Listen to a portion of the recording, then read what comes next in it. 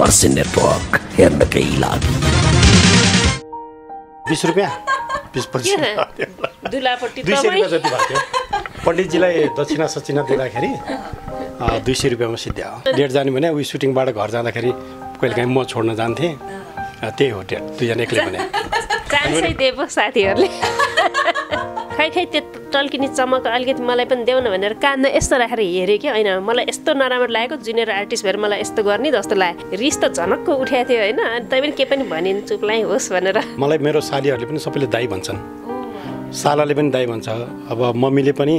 कहिले पनि ज्वाइँ साहब भनेर बोलाउनु मलाई सरोज भनेर पनि बोलाउनुहुन्छ अलिक बढी रिसाउने अनि बढी त्यो च्याउ गर्ने के लुगा पनि जापाते फालिदिने अब त्यो टिभी अनै गरेर घरबाट बाहिर निस्किदिने त्यस्तो बानीहरू छ फोन बाथरुममा छोड्ने त्यही राखे भइहाल्छ नि अन गरेर 30 वर्षसम्म पनि सिकाउन नसक्दाखेरि पनि म जिल खाइरहेको छु आफू अहिले पनि हेबिट त्यस्तै छ वीरको राम्रोसँग लाउनु पर्यो नि त उसलाई पनि त काम दिनु पर्यो नि त मैले होइन त्यो भएको हुनाले मैले त जानी यति काम चाहिँ उसले पनि गर्नुपर्छ कति नै काम गर्ने जस्तो आफूलाई हेर बिहेपछि नि खाना बनाउन सिक्न कति टाइम लाग्यो मलाई 11-12 वर्ष गड नमिठो खाएर त्यो पकाएर दिनुभन्दा आफै पकाउँछु बरु मिठो खान्छु के हो किन मिठो भएन कि त मिठो तरकारीसँगै जिब्रो लटपटेर भित्र पस्यो भन्नुहुन्छ म यस्तो गीत गाउँछु त्यस्तो खालको क्यारेक्टर त्यो टाइम वेस्ट हो म त गर्न चाहदिनँ मैले जस्तो सधैँ किचकिच गरे पनि माया चाहिँ गर्नु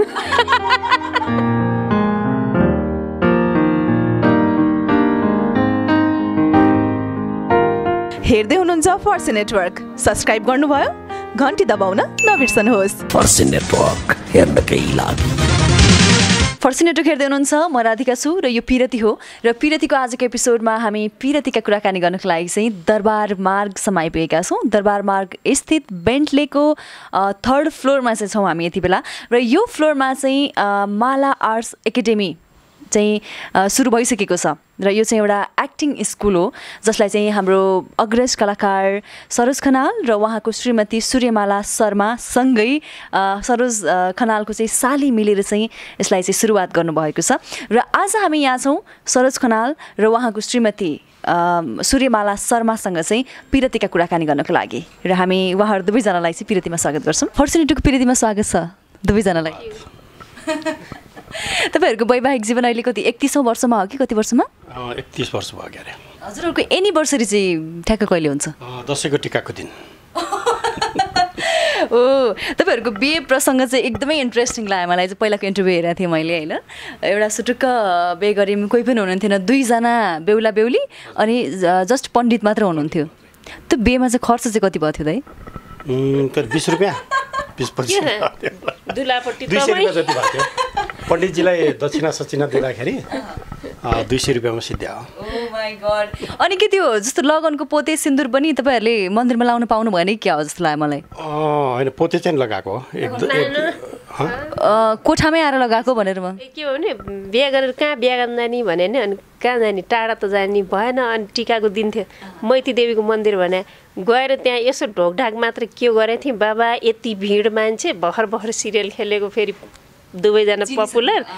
मान्छे पनि भिड भयो होइन अब त्यहाँ त सिन्दुर पोते लाउन नि लाग्यो सुटिङ हो कि पनि भने होइन अनि दुवैजना चुप लाएर घर जाने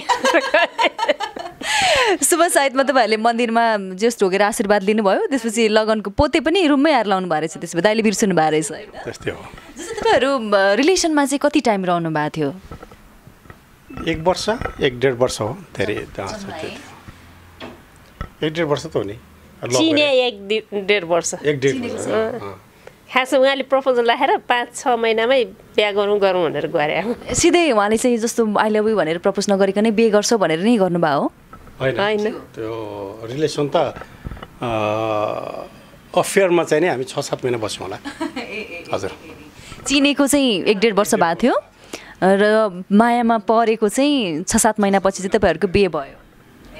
जस्तो त्यो अफेयरमा रहँदाखेरि होइन कसरी टाइम स्पेन्ड गर्नुहुन्थ्यो एकअर्कालाई डेट जानुभयो कि भएन फर्स्ट डेटको अनुभव रह्यो कि भएन तपाईँहरूसँग हामी डेट जानै पाएनौँ डेट जान पनि परेन किनभने सधैँ सुटिङमा दुईजनाले लिन्थ्यो हामी सिरियलहरू गरिरहेको थियौँ नाटकहरू गरिरहेको थियौँ अनि प्रायः अब यो कलाकारिताको लाइनमै डेली जस्तो भेट हुन्थ्यो डेट जानै पर्दैन डेट जाने भने उयो सुटिङबाट घर जाँदाखेरि कहिलेकाहीँ म छोड्न जान्थेँ त्यही हो डेट दुईजना एक्लै भने चान्सै दिए पो साथीहरूले भन्नाले जाँगे पनि पहिला कसरी ग्रुपमा थियौँ नि त हामी अनि जाँगे नि 3-4 जना ग्रुप सँगसँगै अनि 2 जना मात्र सुटेको जानै पाउँदैन तैपनि एकचोटि त उहाँले मौका निकाल्नु भयो कसरी नि फिल्मको नाम त बिर्सिएँ के फिल्म हेर्न गए जे नेपालमा के भनेर त्यहाँ जे नेपालमा आऊ भने अनि गए जाँदाखेरि अन्त फिल्मको टिकट लिएर पो बस्या रहेछौँ त अनि फिल्म हेरेर फर्क्यौँ त्यसलाई नि के पनि डेट भने पनि जे भने पनि त्यति एउटा एकचोटि फिल्म हेर्नुभयो जस्ट त्यति केही कुराकानी भएको थियो त्यो बेलामा कस्तो थियो अवस्था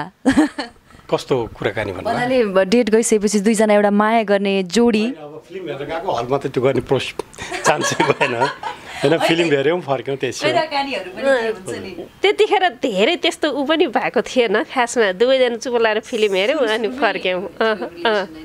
जस्तो मैले हजुरको इन्टरभ्यू हेर्दाखेरि हजुरले चाहिँ सुरुमा सरोज दाइले खासै नोटिस पनि गर्नुभएको रहेछ र त्यो नजरले हेर्नु पनि भएको रहेछ तर दाइले चाहिँ तपाईँलाई पहिलेदेखि चिन्नु हुँदो रहेछ एउटा एक्ट्रेसको हिसाबले र कहिलेदेखि नोटिस गर्न थाल्नुभयो र कहिलेदेखि चाहिँ उहाँलाई मन पराउन थाल्नुभयो तपाईँले मन परा त खै कहिलेदेखि भन्नु होइन नोटिस चाहिँ मैले कहिले गरेँ भने हामीले एउटा चतुरेको दौपेच भन्ने नाटक गरेका थियौँ कि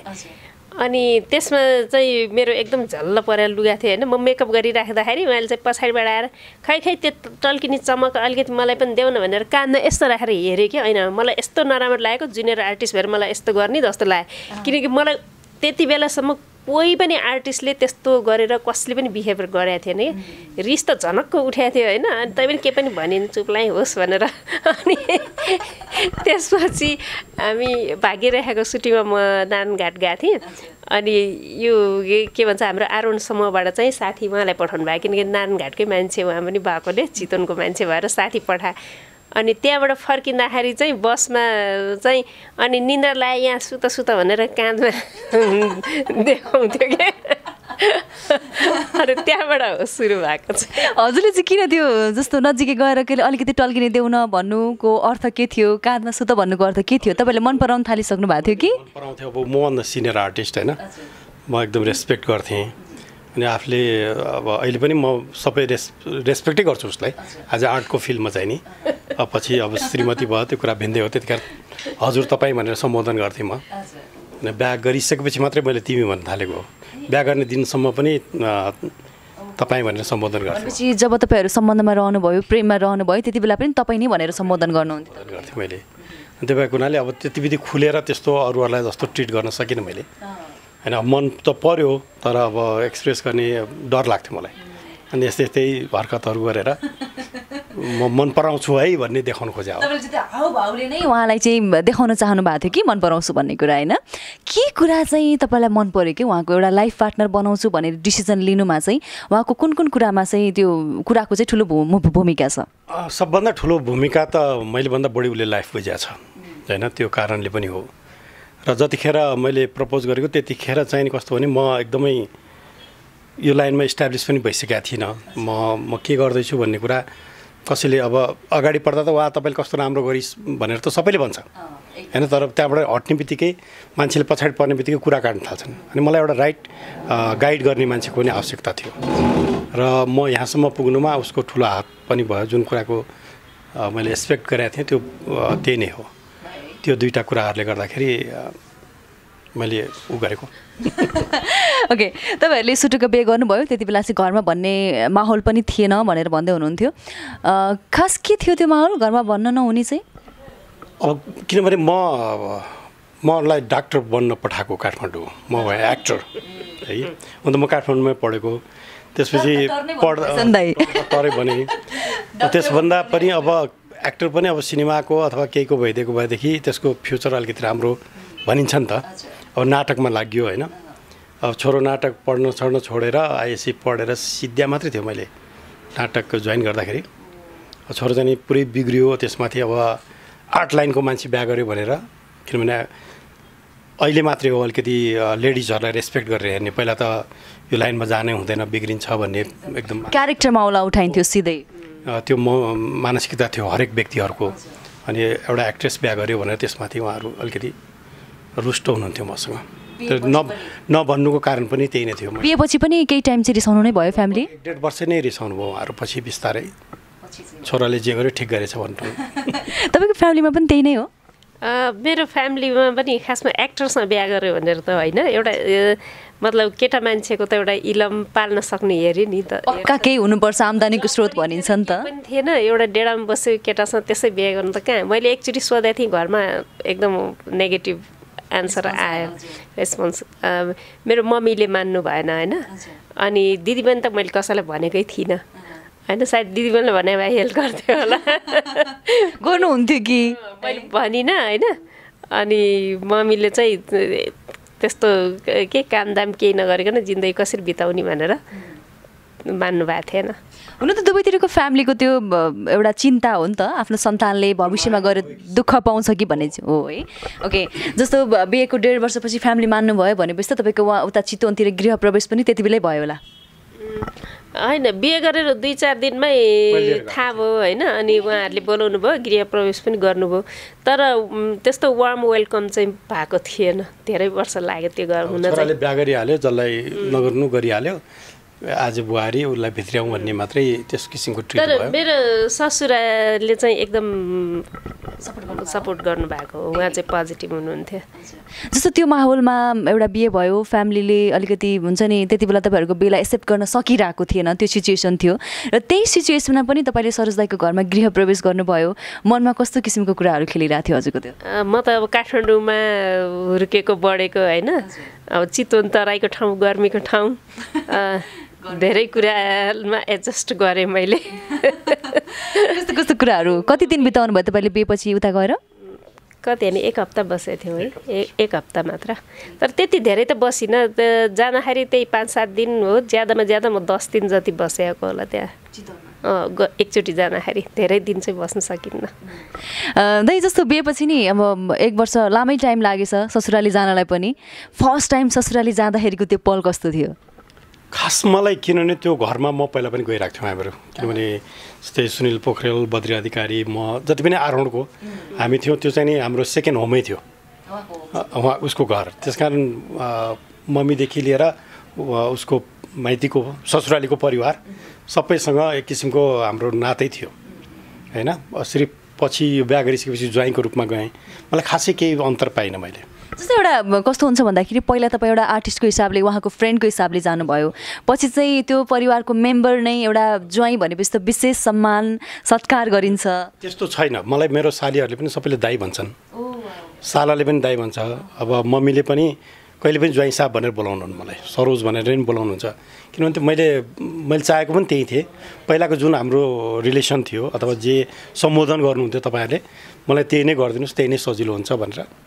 मैले अब सालीहरूलाई पनि साली भनेर कहिले पनि बोलाउँदिनँ, उनीहरूले पनि भिनाजु भनेर बोलाउँदैनन्,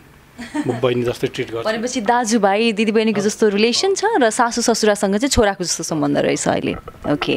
हजुरले चाहिँ सरोज दाइको बुवा मम्मीसँग कति टाइम बिताउने अवसर पाउनुभयो?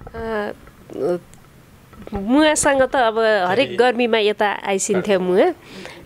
तर धेरै वर्ष भएन, 4-5 वर्ष मात्र पछि उहाँको स्वर्गीय भयो होइन। अनि बुवा पनि अब उतै चितवन बसिसिन्थ्यो, अनि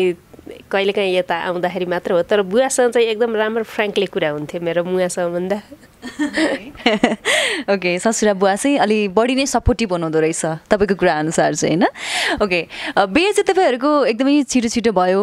एकदम नर्मल तरिकाले भयो, खर्च पनि भएन, र तपाईँहरूले पछि बिहेको भोज दिनुभयो कि भएन आफन्तहरूलाई, साथीहरूलाई? गरेनौँ, हामीले भोज पनि गरेनौँ अहिलेसम्म। पनि गरेको छैन। के छ प्लान, केही गर्नु भएको छ कि छैन? अब 25th एनिभर्सरीमा गरौँला भन्ने थियौँ, त्यतिखेर अमेरिकातिर भइयो, अब 50सम्म बाँचियो भनेदेखि हेरौँला। Why not? 30-31 वर्ष त भर्खर रनिङ भइरहेछ होइन? दसैँले 30 वर्ष पुरा भयो, अस्ति दसैँले 30 वर्ष पुरा भयो, दसैँमा पनि उहाँ अमेरिका हुनुहुन्थ्यो, म यहाँ थिएँ, केही पनि भएन। एनिभर्सरी यतिकै नर्मल यतिकै गएछ? यतिकै। कतिको चाहिँ कस्तो हुँदो रहेछ भने सुरुमा अलिकति राम्रोसँग बाजागाजा बजाएर सजिएर बिहे गर्न पाएन भने चाहिँ फेरि गर्नुपर्छ है भन्ने किसिमको हुँदो रहेछ। 50 वर्षमा गर्ने कि भन्ने सोचिरहेको छु म। त्यो चाहिँ 25-50 त्यस्तो पुऱ्याउनु पर्ने रहेछ होइन? 25मा चाहिँ हामी उतै थियौँ, त्यो माहौल पनि भएन, छोराहरूसँग बसेर हल्का फुल्का मनाइयो। फेरि टिकाको दिन पर्छ, अनि त्यो दसैँको टिकाको माहौलले पेलिदिन्छ कि हामीलाई, त्यो फेस्टिभलले पेलिदिन्छ यसको छुट्टै दिन पर्दा भए पनि यसको अलिक बढी महत्त्व हुन्थ्यो होला त्यो दिन दसैँको महत्त्व हुन्छ दुईजनालाई थाहा हुन्छ हामीलाई त्यति मेरो सीमित रहन्छ ओके बिहेभन्दा अगाडि त्यति धेरै सङ्गत त गर्नु भएन एकअर्काको भनौँ न होइन मायामा परेको जस्तो चाहिँ भयो तर डिप हुनुहुन्थेन तपाईँहरू जस्तो त्यति बेला चाहिँ त्यो रिलेसनमा चाहिँ एकअर्काको सबै ह्याबिट पनि थाहा हुँदैन थियो होला भएन पनि होला तपाईँहरूलाई थाहा थियो उहाँको थिएन त्यति बेरी थिएन बिहेपछि चाहिँ के कुरा थाहा पाउनु भयो नयाँ उहाँको बारेमा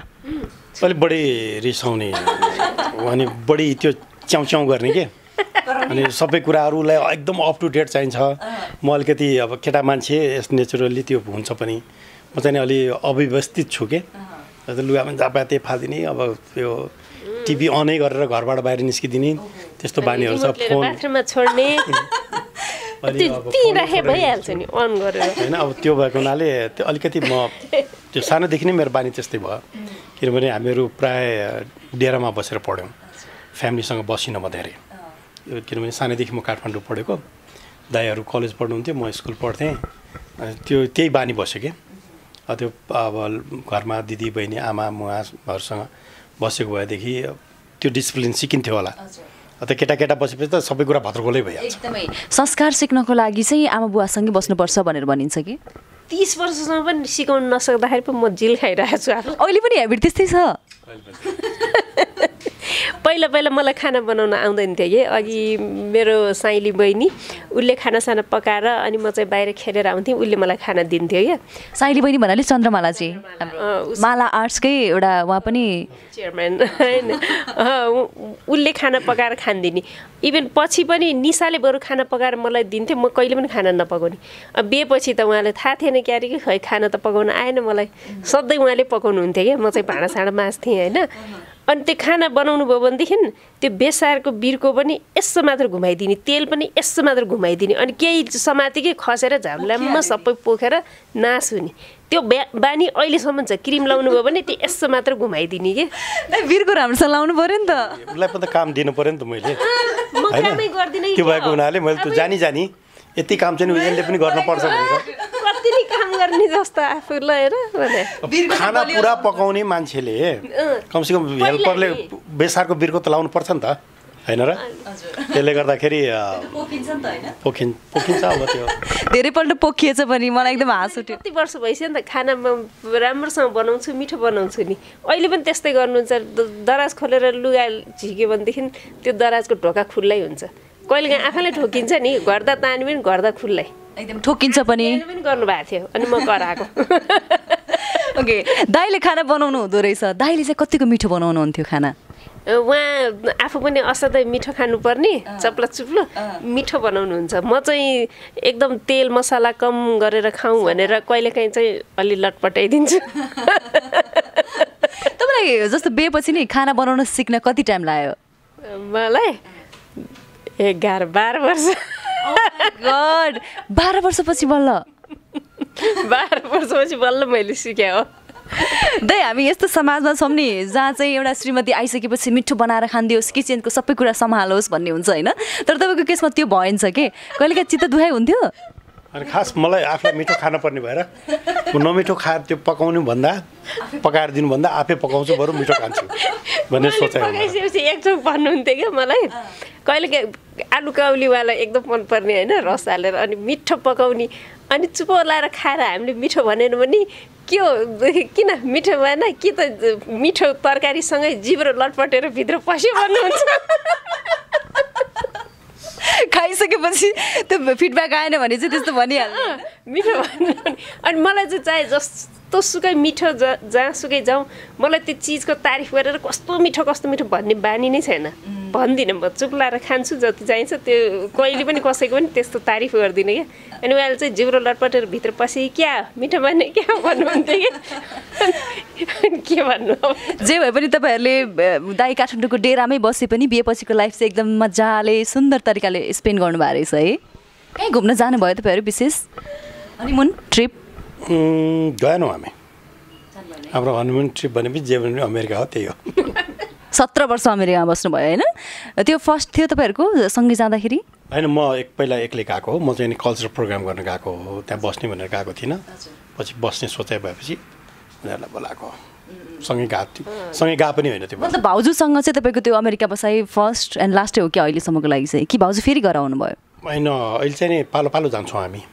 जस्तै यो दसैँमा म गएँ अब डिसेम्बरमा छोराहरूको सबैको नातिको बर्थडे एक हप्ताभित्रमा सबैको पर्छ कि हाम्रो त्यसले अब डिसेम्बरमा सायद ऊ जान्छ होला त्यस्तो पालो पालो गर्छौँ जान सक्नुहुन्छ होइन दुईवटा छोरा हुनुहुन्छ दुवैजना अब त सबैजना अमेरिकामा हुनुहुन्छ होइन अहिले त र एउटा नाति पनि भइसक्नु भएको रहेछ नातिको कुरा एकछिनपछि गरौँला र छोराछोरी जन्मिसकेपछिको रिलेसनमा चाहिँ कस्तो खालको चेन्ज हुँदो रहेछ के अनुभव रह्यो तपाईँहरूको छोराछोरी जन्मेपछि छोराछोरीप्रति नै बढी समर्पित हुनु पर्दो रहेछ परिँदो रहेछ भइँदो रहेछ कि होइन सबै किनकि बच्चाहरू भएपछि चाहिँ मैले यो थिएटर आर्ट लाइनमा एकदमै कमै काम गरेको हो एकदमै प्रायः जस्तो मैले स्टपै गरेँ झन् अमेरिका गएपछि त गर्दै गरिनँ अमेरिका गएपछि त दाइको पनि त सिनेमाको काम त ठप्पै भयो नि त्यति बेला होइन कम भयो हुन त हामीले एउटा सिनेमा त्यहाँ बनाएको थियौँ तर मैले स्टेजमा चाहिँ थुप्रै काम गरेँ अमेरिकामा हजुर हजुर किन नेपालको कल्चर त्यहाँ अमेरिका बस्ने अब आउने पिँढीलाई बुझाउनुपर्छ भन्ने लागेर मैले चाहिँ नि थुप्रै सोजहरू हामी हरेक वर्ष त्यो अस्ति गएको कारण पनि त्यही हो कि हरेक वर्ष दसैँमा चाहिँ नि एउटा भव्य ठुलै प्रोग्राम गर्छौँ हामीहरू त्यहाँ पहिला उहाँ बसुन्जेल चाहिँ नि एउटा नेपालबाट आर्टिस्टहरू बोलाउँथेँ म अहिले चाहिँ नि अब आफू जान्छु त्यति फरक हो ओके जस्तो तपाईँले त्यस्तो टाइममा नेपाल छोड्नु भएको थियो कि जति बेला तपाईँको क्रेज एकदमै राम्रो थियो काम पाइरहनु भएको थियो कति गीतहरू नै पनि बने होइन अमेरिकामा सरोज खनाल नेपालमा राजेश समाल भन्ने गीत पनि बनाएको थियो त्यो गीतबाट पनि धेरैजनाले चिन्नु भएको थियो ओहो यो त नेपालको ठुलो स्टार रहेछ भनेर पनि हुन्छ नि एउटा नचिन्नेहरूले पनि कि त्यो चर्चा भएको थियो कि तपाईँलाई चाहिँ के लाग्थ्यो मनमा अलिकति चस्सो हुँदैन थियो ओहो मैले एकदमै हुन्थ्यो तर अब एउटा एक्टर मात्रै नभएर आफू म प्यारेन्ट्स पनि हुँ होइन बच्चाहरूको उनीहरूको के राम्रो हुन्छ कि भनेर आफ्नो करियर हामीले सेक्रिफाइस मैले चाहिँ नि सेक्रिफाइस गर्ने सबभन्दा ठुलो कुरा चसक्क चाहिँ नि मैले एक दुईचोटि दुई चार ठाउँमा भन्ने गरेको छु सबभन्दा मलाई गिल्टी फिल हुन्छ नि मैले आफ्नो क्यारियर त आफ्नो ओन डिसिजनले म आजदेखि मतलब आर्ट लाइनमा जान्न या अमेरिका बस्छु भनेर आफूले डिसिजन गरे हो तर ऊ त्यति राम्रो कलाकार हुँदाहुँदै पनि उसलाई चाहिँ सोध्दै नसोधिकन तिम्रो के इच्छा छ त भनेर सोध्दै नसोचिकन उसलाई बोलाइदिएँ मैले आफ्नो करियर त एक किसिमले त्यो पिरियडमा स्टप गरेँ उसको करियर पनि ध्वस्त पारिदिएँ मैले त्यो चाहिँ मलाई के रिस्पोन्स थियो ल भाउजूलाई चाहिँ तपाईँले जब उहाँबाट बोलाउनु भयो अब तिमीहरू पनि यति आऊ भनेर त्यसपछि उहाँले के जवाफ दिनुभएको थियो अब उसले हुन्छ भन्यो अब मनमा उसलाई आउने चाहना त थिएन मलाई थाहा थियो उसलाई नेपाल एकदमै मनपर्छ होइन यहाँको माहौल उसको परिवार यताउता तर किनभने अब सानो छोरा मैले पहिला लिएर गइसकेको थिएँ म सँगसँगै उसलाई अलिकति उसको औषधि गर्नुपर्ने भएर उसलाई चाहिँ पहिले लिएर गएको थिएँ मैले त्यसले ऊ गइसकेपछि त उसलाई करै लागिहाल्यो आउनु पऱ्यो अनि ठुलो छोरा लिएर ऊ पनि आयो जानुभयो र उहाँ बस्दा त एकदम धेरै मिस गर्नुभयो होला तपाईँले नेपाललाई किनभने तपाईँहरू दिदीबहिनीको जुन एउटा यो देशप्रतिको माया नेपालप्रतिको माया देखेँ मैले पक्कै पनि तपाईँले धेरै नै मिस गर्नुभयो हजुर म त दिदीबहिनीलाई एकदम धेरै मिस गर्थेँ हामीले अघि कुराकानी गराएको थियौँ त्यही कुरालाई जोडेको मैले चाहिँ हजुर हजुर म फ्यामिलीलाई एकदम धेरै मिस गर्थेँ एकदमै त्यहाँ बसुन्जेल त सधैँ झगडा गर्थेँ किन बोलाएको किन ल्याए किन बोलाएको भनेर त्यति कुरामा डिस्कस भइरहन्थ्यो अनि केही यताउता हुनासाथ त किन ल्याएको त भनेर झगडा गरिहाल्थेँ तपाईँलाई सजिलो रहेछ दाइसँग न्यु खोज्नलाई म त न्यु खोज्नलाई खोजिरहन्छु केही एउटा सानो भेट्न सधैँ झगडा किनकि उहाँ बोल्नै हुन्न त्यति खोजी न्यु खोजे पनि बोल्दै नबोल्ने टिभी हेरिरहने कि त खुरुक्क सुत्दिने अनि कुराकानी गर्नु पर्यो नि त दाइ भाउजूसँग पनि उहाँलाई पनि कुराकानी गर्न मन लाग्छ कुराकानी त गर्छु मतलब त्यो नचाहिने कुरा टपिक्समा चाहिँ म त्यो विवाद गर्न चाहन्न कि किनभने त्यो बढ्दै गयो भनेदेखि त्यसले अर्कै रूप लिन सक्छ बरु एकजना चुप लाग्दैन त त्यो अर्को बोल्ने कतिन्जेल बोल्छ थाकिहाल्छ चुप लाग्छ त्यसपछि सबभन्दा सजिलो नबोल्नु पनि एउटा ठुलो एन्सर हो कि कुनै पनि कुराको हजुर जवाफ हुन्छ त्यस चुप लाएर बस्दियो एकछिन बोल्छ थाक्छ म कराउँदाखेरि नबोल्नुको मौनता चाहिँ के मतलब हो कि क्या हो के मतलब होइन कि करायो भने झन् बढी त्यसले हुन्छ यसको बान्ने यस्तै हो त्यसलाई एकदमै नर्मल रूपमा लिनु भएको रहेछ कि नट अ बिग डिल भने जस्तो होइन जस्तै एउटा फिल्ममा काम गर्ने कलाकारहरू त एकदम रोमान्टिक हुन्छन् स्क्रिनमा त एकदम रोमान्टिक भएर प्रेजेन्ट हुनुपर्छ माया देखाउनुपर्छ त्यो किसिमको प्रेजेन्स चाहिँ कहिले भयो कि भने तपाईँहरूको प्रेजेन्टेसन रिलेसनमा त्यो त भयङ्कर छ होइन अब त्यो त भन्ने कुरै होइन नि त्यो अब कस्तो रोमान्स गर्छौँ त के गर्छौँ भनेर त बाहिर भन्नु हुँदैन यो घरको कुरा घरभित्र बस्नु राम्रो हुन्छ ओके भाउजू चाहिँ रिसाइरहन्छ भनेर हजुरले भन्नुभयो उहाँको चाहिँ अलिकति ह्याबिट रिसाउने रहेछ उनीमै माया छ के किनभने जसलाई बढी मनपर्छ अथवा माया लाग्छ त्यो मान्छेको कुरा गरिन्छ त उसँग बढी किचिज गर्ने कारण नै त्यही हो नि त उसैलाई रिस देखाइन्छ भने अब बाहिरको कोही पनि मान्छेसँग गएर त हामी केही पनि कुरा गर्दैनौँ नि होइन सुटिङमा अब त्यत्रो नायिकाहरूसँग मैले काम गरेँ उनीहरूसँग गएर म केही पनि भन्दिनँ होइन सिर्फ जुन मेरो क्यारेक्टरले दिन्छ आफ्नो क्यारेक्टरको काम गरेँ फुत्ती निस्किहाल्यो जस्तो भाउजूलाई चाहिँ तपाईँले कहिले फकाउनको लागि के गर्नु परेको छ कि छैन मैले त्यस्तो मेहनत गरेको छैन म सबभन्दा राम्रो मेरो चाहिँ के भने म बोल्दिनँ अनि त्यहाँबाट कति अब त्यो नबुझी थाक्छ नि त ऊ अनि आफै फेरि मैले बुझिसकेँ तपाईँ बोल्नु हुँदो रहेछ र अन्तमा चाहिँ भाउजूले नै फकाउनु पर्ने स्थिति आउँछ है क्या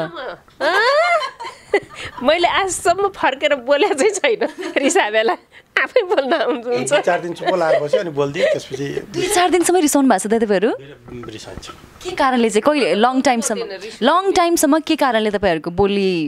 बन्द भएको छ त्यसै अहिले पनि हामी बोलेकै थिएन बिहान रिसाएर तपाईँहरू आएर मात्रै बोले किन के भएको थियो बिहान दराज खुल्ला राखेर के लथालङ गर्नुभयो कराइ अनि यो चाहिँ प्रायः श्रीमान श्रीमती बिच हुँदो रहेछ होइन धेरै सिमिलारिटी जतिसुकै नबोलेर रिसाएको हो भने बाहिरको मान्छेले कहिले पनि थाहा पाउँदैन त्यो पनि एउटा कला भन्नुपर्छ आज मलाई एकदम रिस उठेछ म बोलेकै छैन भनेर ए हो र खै त नबोले जस्तो लाग्दैन भन्छ तर तपाईँहरू त्यो बाहिर नबोल्ने मात्रै है भित्र रिस चाहिँ हुँदैन रहेछ कि त्यस्तो लाग्यो है मलाई चाहिँ ओके जस्तो सरोज दाइ चाहिँ एउटा त्यस्तो हिरो हुनुहुन्छ जसले चाहिँ बिहे भइसकेपछि एउटा बुवा बनिसकेपछि चाहिँ लिड रोल सुरु गर्नुभएको थियो सायद होइन अनि जब उहाँले एउटा हिरो भएर हिरोइनहरूसँग स्क्रिन सेयर गर्नुहुन्थ्यो नि त्यति बेला हजुरलाई कस्तो लाग्थ्यो जलन हुन्थ्यो खासमा धेरै उहाँको फिल्म हेरेको छैन सुरुको अरुणिमा के हेरेको थिएँ मैले 2-4वटा प्रेमपिण्ड त हेरेको छैन अहिलेसम्म मैले सङ्गिनी पनि हेरेको छैन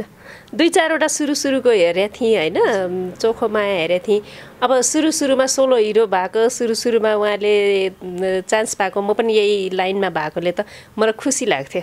राम्रो लाग्थ्यो कस्तो फिडब्याक आउँथ्यो भाउजूबाट तपाईँको काम हेरिसकेपछि अनि उसलाई मैले देखाउनुको कारण त्यही हुन्थ्यो मैले गरेको काम कस्तो छ होइन कहाँ मैले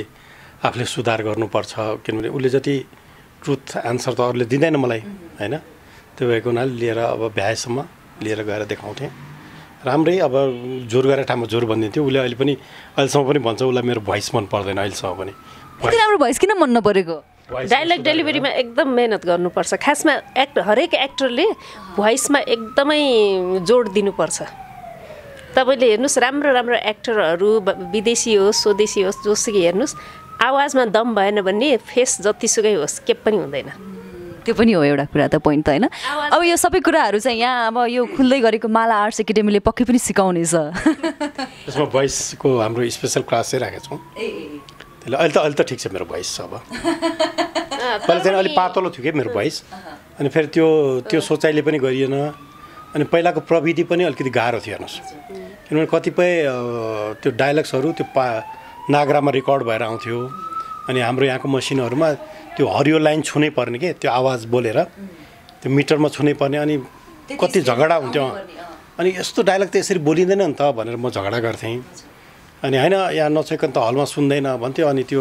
त्यसै बिग्रिन्थ्यो कि अनि हाम्रो नेपालको हलको अब साउन्ड सिस्टम पनि त्यस्तै थियो अहिले राम्रो थिएटर आयो पहिले त पानी पऱ्यो भनेदेखि फिल्म हलमा केही पनि सुनिन्थेन सबको टिनको छानो हुन्थ्यो अनि फिल्मै रोक्थ्यो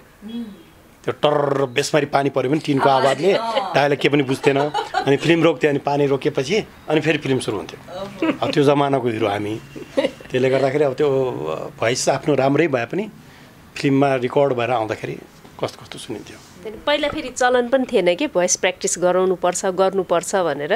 हुन त मेरो पनि एकदम नोजल भोइस छ, मलाई आफ्नो भोइस मनै पर्दैन, डायलग डेलिभरी त मन नै पर्दैन, तर त्यही नोजल भोइसलाई पनि डेलिभरी गर्दाखेरि अलिकति होस पुर्याउनुपर्छ कि डायलगहरू। अनि उहाँ चाहिँ कतिपय ठाउँमा छ्वास्स बोलिदिइहाल्ने क्या डायलग, अनि म चाहिँ सुधारेर बोल्नु, प्रष्ट बोल्नु भन्छु। अझ पनि म त कराइराख्छु,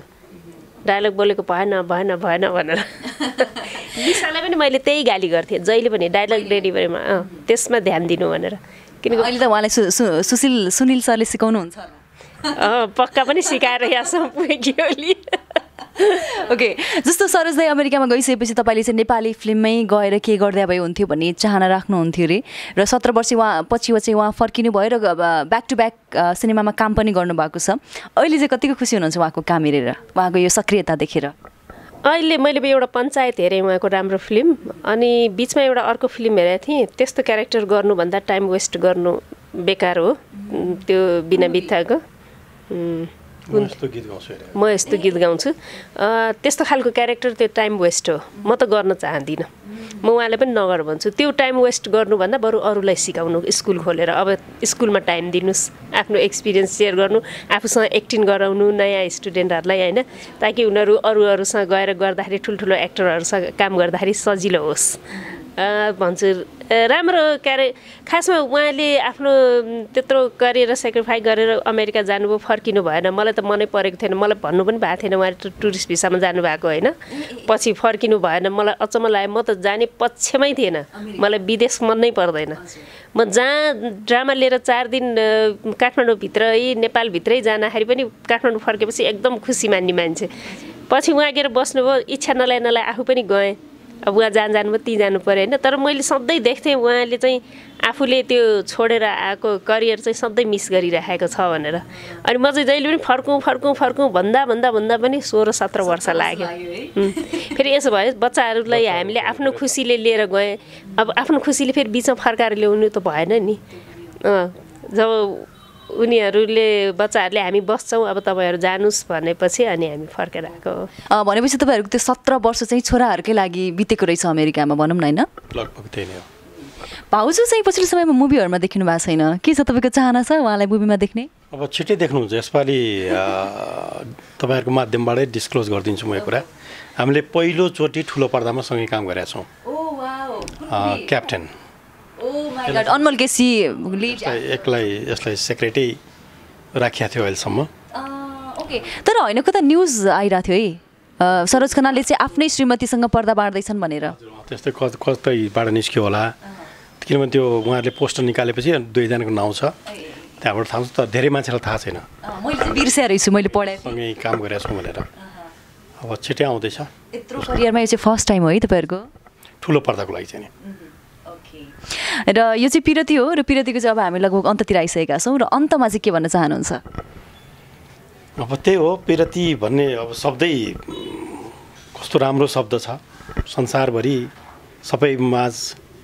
पिरती बसोस्, कसैले कसैको रिसिभ नगरून्। इभन हस्बेन्ड वाइफमा त अब त्यो त भन्नै परेन, गर्लफ्रेन्ड बोयफ्रेन्ड, बाउ आमा छोरा नाति जोसँग पनि सबैको पिरती बसोस्, एकदम खुसीको माहौल होस् देशभरि, त्यही भन्न चाहन्छु म। हजुर के भन्न चाहनुहुन्छ?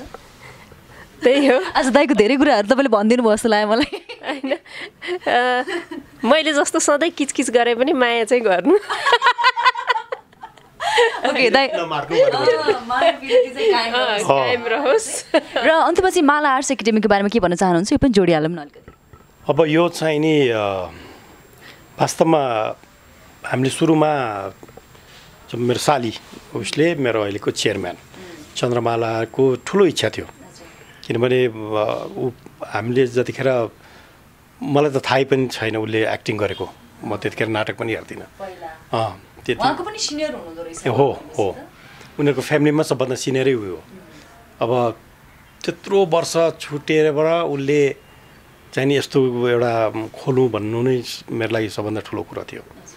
किनभने उसलाई मतलब एउटा आर्टिस्टमा त्यो एउटा भोग चाहिँ नि सधैँ हुँदो रहेछ भन्ने कुरा देखियो कि। मेरो त 17 वर्ष मात्रै छुट्या थियो, उसको त 27 वर्ष भइसक्यो होला मेरो विचारले। अनि उसले यो प्रपोज राखिसकेपछि हामीले पहिला चाहिँ नि प्रोडक्सन हाउस मात्रै खोल्ने भन्ने हाम्रो सोचाइ थियो। यहाँबाट टेलिफिल्महरू, अब सर्ट फिल्महरू, ठुलो फिल्महरू बनाउने भन्ने सोचाइ थियो। अहिलेको माहौलमा कस्तो छ भनेदेखि कलाकार भने जस्तो आफूले खोजेको क्यारेक्टरहरू पाउनु एकदम गाह्रो छ। किनभने अहिलेको अब मैले सबैलाई त भने होइन, तर अहिलेको जति पनि कलाकारहरू आइराख्नु भएको छ उहाँहरूको चाहना चाहिँ के छ भने पर्दामा अनुहार देखाउने एउटा ग्रामर फिल्डमा जाने मात्रै छ कि म जुन किसिमको सोचाइ राख्छु अभिनयप्रति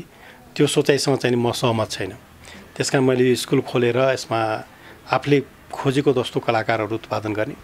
र उहाँहरूलाई हामीले आफैसँग काम गराउने। जस्तै यो स्कुलमा म कहिले पनि क्लास लिन्न, म एज ए स्टुडेन्ट नै उहाँहरूसँग इन्भल्भ भएर काम गर्छु। म क्लासमा बस्छु, उहाँहरूसँग एक्टिङ गर्छु। त्यसले गर्दाखेरि दुईवटा फाइदा हुन्छ। एउटा त उहाँहरूलाई जस्तो मलाई पनि हुन्थ्यो र मेरो सोचाइ के छ सबैलाई हुन्छ, आफूभन्दा अलिकति सिनियर आर्टिस्टसँग फेस गरेर एक्ट गर्दा होइन, एक्ट गर्दाखेरि नर्भस हुन्छ हगि, नर्भस हुन्छ। जस्तै मलाई पहिला निरसाजी हरिवंश अब इभन उसँगै काम गर्दाखेरि पनि मलाई एकदमै नर्भस हुन्थेँ। म नर्भस के अर्थमा त्यही भएर एकचोटिमा भाग्नु भएको थियो नि त। अब मैले गर्दाखेरि उसको काम बिग्रिन्छ कि भन्ने मलाई लाग्थ्यो कि, त्यो भएको हुनाले उहाँहरूसँग अहिले मैले सँगै क्लासमा बसेर काम गर्दै भने त्यो एउटा डर बिस्तारै हट्दै पनि जान्छ होला। र एउटा एकाडेमी त नेपालमा थुप्रै छन्, तर हाम्रो सोचाइ चाहिँ अलिकति भिन्दै छ अरूहरूको भन्दा। त्यो बिस्तारै हाम्रो कामले देखाउँदै जाला। अहिले बोलेर मात्रै ठुलो कुरा नगरौँ होइन, भोलि कामले देखाउँदै हामीले निकालेको प्रडक्टहरूले त्यो कुरा बिस्तारै प्रुभ गर्नुहुन्छ भन्ने म विश्वस्त छु। र यसको लागि चाहिँ एडमिसन ओपन भइसकेको छ? एडमिसन ओपन भयो, डिसेम्बर 1 तारिकदेखि हाम्रो क्लास पनि सुरु हुन्छ। अहिले चाहिँ नि अब रजिस्ट्रेसन भइरहेछ। जसले चाहनुहुन्छ उहाँले चाहिँ रजिस्ट्रेसन फर्म भर्नु होला होइन त? हजुर। ओके, हजुर के भन्न चाहनुहुन्छ? म पनि त्यही भन्छु, कलाकार बन्न चाहनेहरू जो सोच राखेर बस्नु भएको छ लेट नगर्नुहोस्। टाइमको एकदम ठुलो महत्त्व हुन्छ। जसरी हामीले टाइम 17 वर्ष वेस्ट गऱ्यो नि, त्यो 17 वर्ष फर्केर आउँदैन र त्यो क्यारेक्टर पनि हामीले पाउँदैनौँ। र नयाँ पनि त्यस्तै हो, पर्खिरहन्छ होइन। एउटा समय भनेको आफ्नो यौवन उमेर त्यो एकदम जरुरी पनि छ। त्यो बेलामा पाउने रोल फेरि पछि पाइँदैन होइन। समयमै आफ्नो कलालाई निखार्नुहोस्, राम्रो रोल खेल्नुहोस्, राम्रो कलाकार बन्नुहोस्, हामी गाइड गर्छौँ। ओके, र पिरतीको लागि समय दिनुभएकोमा तपाईँहरू दुवैजनालाई धेरै धेरै धन्यवाद छ। र यो माला आर्ट्स एकाडेमीलाई चाहिँ सफलताको शुभकामना दिन्छु म चाहिँ। धेरै धेरै धन्यवाद। पिरतीको इन्टायर टिमलाई हाम्रो अब कति गोप्य कुरा आज खुलिया छ। विशेष गरी दाइको चाहिँ धेरै कुराहरू थाहा पायो। हजुर, त्यो भएको हुनाले अब यहाँहरूलाई पनि धन्यवाद। दर्शकहरूले सबै श्रोताहरूले बुझ्न पाउनुहुन्छ, त्यसको लागि धन्यवाद। फर्सिनेटवर्क हेर्नकै लागि।